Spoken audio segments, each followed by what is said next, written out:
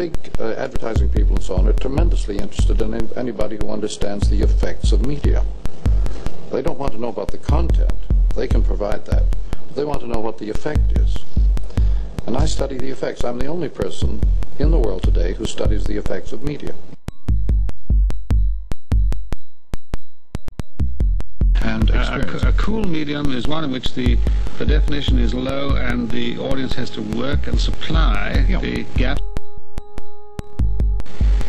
It has to do with the slang phrase, the hot and the cool. The way it's used in slang reverses the meaning of cool.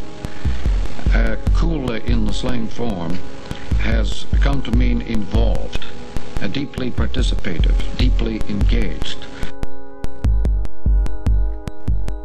The idea that cool it has reversed its meaning, I think, has some bearing on the fact that our culture has shifted a good deal of its stress into a demand that we be more committed, more involved in the situations in which we ordinarily work.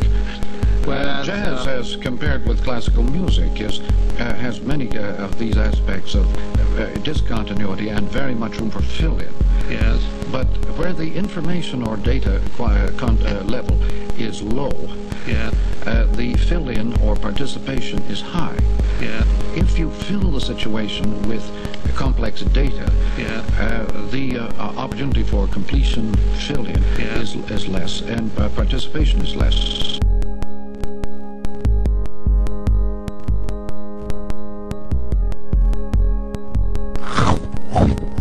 The big advertising people and so on are tremendously interested in anybody who understands the effects of media. They don't want to know about the content. They can provide that. They want to know what the effect is. And I study the effects. I'm the only person in the world today who studies the effects of media.